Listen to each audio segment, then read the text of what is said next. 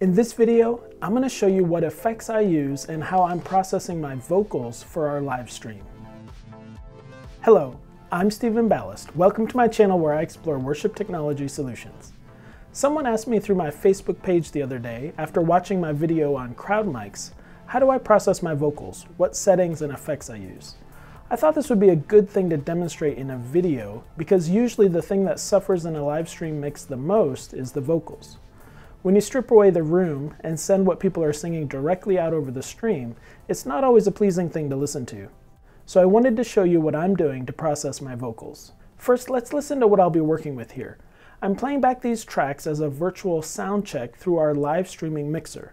We mix in Reaper, which is a DAW on a computer, and this mixer is just a control surface so I can use actual faders to control the mix in the DAW.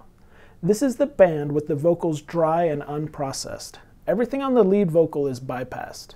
I have boosted the vocal volume a bit to maintain balance, because when I add in some of the effects, it will increase the volume. Yes, one of all. Lift up our eyes, see the King has come. Light of the world reaching. There's obviously a lot of work we need to do there. He is really choked up on his mic, so there's a ton of proximity effect, which is making it sound really muddy. So first we'll add in some EQ. I'm using the Waves Renaissance EQ and also the SSL channel. I use the Renaissance EQ to be a bit more surgical and notch out a few things I'm not liking, and then I use the SSL channel to shape the overall tone. In the REQ, I've got a high-pass filter around 80 Hz and a low-shelf EQ taking just a few dB off below 200 Hz to help with that proximity effect of the microphone. Then I'm notching out a few places that are building up in his vocal. First at 190. When all the world seems lost, behold the triumph of the cross. And then another taking out some boxiness at 386. Has trampled death and grave. And that's all I'm doing with his EQ. Next in the signal chain, I've got an RVox, which is a great plugin on vocals. It starts to add some compression to the vocal, which helps to keep the vocal under control. It's not going to let it get too loud. I've got it set to be just taking off a few dB. I found in his name, the greatest name of all. Then in the SSL channel, I do the final shaping of the overall tone that I want. I'm adding quite a bit of high end, 6 dB at around 6K for some air, and 4 dB at 2.4K to help it cut through. And also cutting back some of the low end. It helps to adjust this EQ listening to his voice in the context of the mix. This is probably more high end than I would add if I were listening in solo, but in the context of the whole mix, it's needed to cut through. There is no other name, Jesus Christ our God, seated on high, the undefeated one. Mountains bow down as we lift him up. There is no other name. Finally, I'm going into a C4 compressor. This is a multi-band compressor that's just going to act on the frequency bands when it's needed. Each band just acts on the frequencies within the range you set to compress them if they start to build up too much.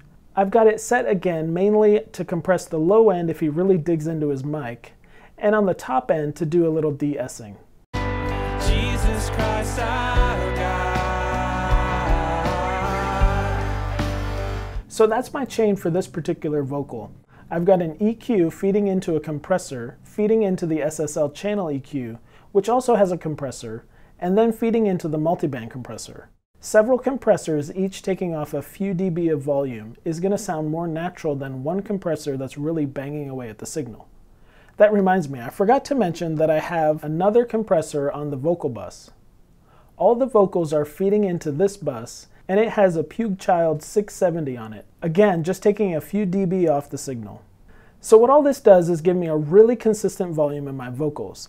I can use the faders to set the balance between my vocalists, and unless something really drastic happens, I know that it's going to stay like that.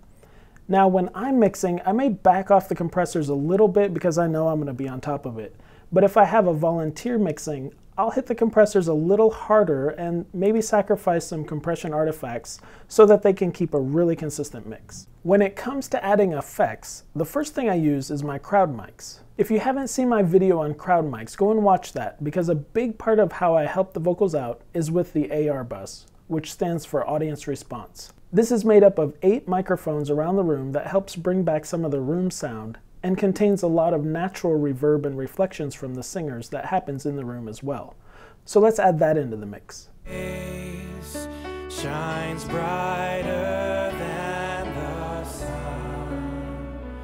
His grace as boundless as his love. He reigns with healing in his wings.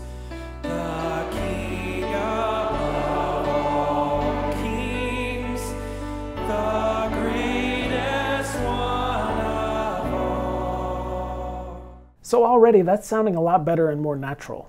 I usually do add in some reverb though, and that just gives it a little more polish. So let's mute the AR bus for a minute so you can hear the reverb clearer. Here's what it sounds like, and then I'll show you what I'm doing. Lift up our eyes, see the King has come. Light of the world, reaching out for us.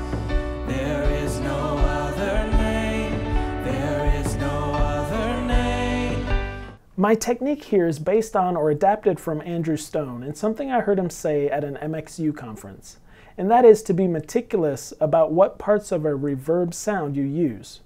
What I've done is to create a reverb high and a reverb low channel.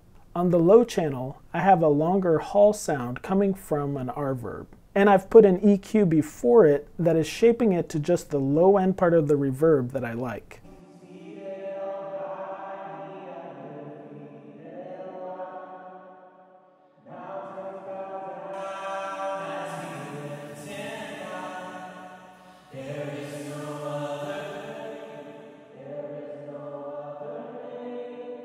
The EQ is getting rid of some of the muddy, too low stuff, and I'm also getting rid of the top end that starts to sound metallic-y. I don't know how else to describe it. But just that lower middle part of the reverb has a nice big room sound.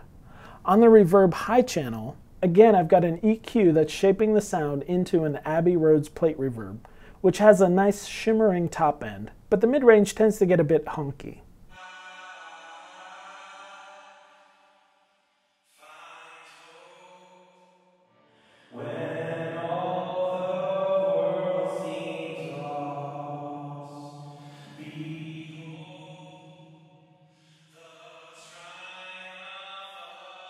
So now put those two together.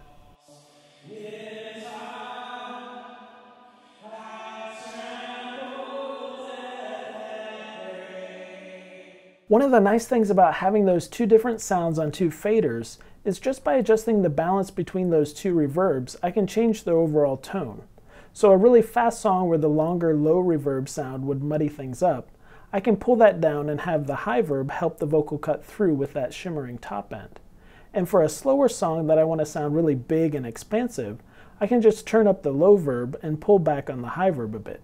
So finally, let's listen to the full mix with both the AR mics and the reverb, and I'll turn them on and off a bit so you can hear what each is contributing.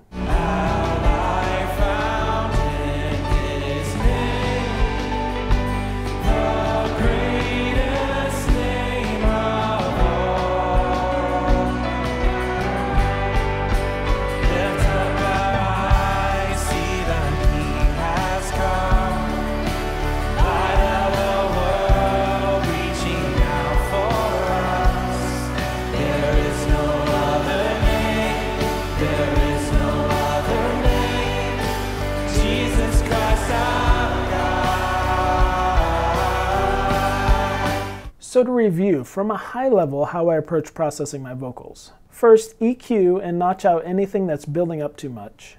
Then shape the tone of the vocal. Run it through several stages of compression, each taking just a few dB off to get the vocal really consistent. Usually for the signal chain, I EQ into a compressor, EQ into a compressor. Then use crowd mics and reverb to help polish it and give it a big sound. When it comes to balance between vocals and everything else, at the moment where I'm at, and this may change and develop over time, but right now when I'm mixing congregational singing, that's when there is a crowd of people singing along in a worship service. While I always want the lead vocal to be clear and distinct and always heard, I'm tending to give them a little competition from the AR mics. I find that 1, it sounds more like the actual experience in the room, and 2, it helps the vocalists out. It can help cover up some of the imperfections in their voice. I hope you found this video useful. If you did, be sure and give it a thumbs up. This came from one of your suggestions, so if there's something you'd like to see, let me know. Leave a comment, or you can get in touch with me on my Facebook page. And be sure and subscribe to my channel to see more of my videos. Until next time, bye.